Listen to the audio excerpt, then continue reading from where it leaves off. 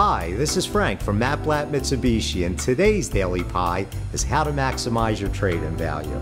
Number 1, have as many service records available to show how you took care of your car. Number 2, remember that you're selling your car to the dealer, so make sure your car is as clean and clutter-free as possible.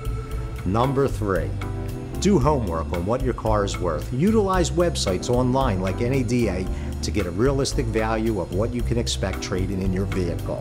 If you follow these 3 tips, you will maximize what you receive for your trade.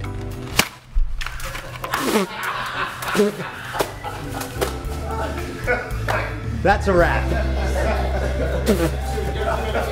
No, we don't. It's pretty good.